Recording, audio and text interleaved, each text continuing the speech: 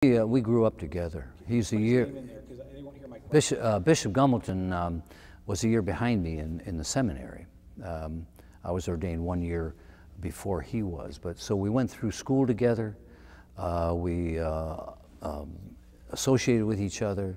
We were camp counselors together. We played sports together, many times on opposite teams. So I've known him almost all my life. And he just decided, you know, that there are important things going on all over the world, that the church has to have a voice. Church has a voice, and it's a voice for freedom. It's a voice for justice for people. It's a voice that says, people, there's a misuse of power going on, and the church has to speak out against that. The church has to try to build a kingdom of God, which is a kingdom of peace, a kingdom of justice, a kingdom of unselfishness, of generosity, a kingdom of compassion. He believes that, and he works at it day and night. And he's one of our heroes. To me, it's important when you talk about growing, or being friends for life, or knowing him for so long, because a lot of people will watch this and they'll just say, well, these old guys just talking about the past. But when you talk about the past, it really comes to life for me. I picture now. Did you play hockey? Because I know he played hockey, right? We played hockey together. Yeah, and to me, it's important. Can you tell? Was he real competitive at hockey, or? Well, he's extremely competitive at hockey, at football, at handball, at playing cards.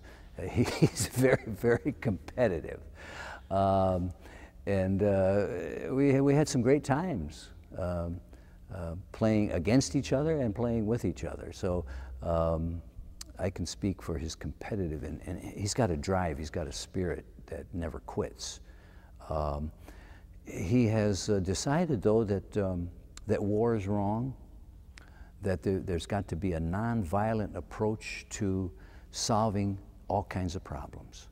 And that's the path he's chosen, and he's very faithful to it.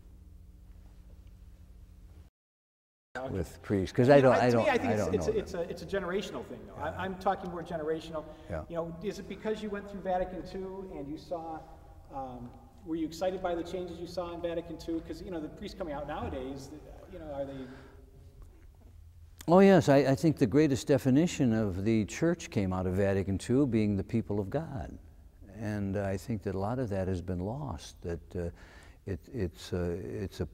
we see a use of power and directives and kind of a status quo, and that change is not necessarily beneficial. I've seen kind of great changes in the Vatican II. I've seen great changes in the liturgy that bring priests and people and the people together, rather than defining certain things that got to be done this way and so on. There's much more spirit. There's much more soul to the church today, and I don't want to see that spirit shrunk or killed, and it becomes a soulless church. It's interesting. Well, some people try to make us think that we have deviated, that we have been unfaithful, that we're being unfaithful to the church, that we're being unfaithful to authority. And we don't do these things just at happenstance. These things are done with great thought, with prayer, and with experience that we have. And we think we are the church. We are the church. We see others deviating. We see sometimes what we call the church sometimes deviating from what this church of Jesus Christ is. And we try to be as faithful as we can.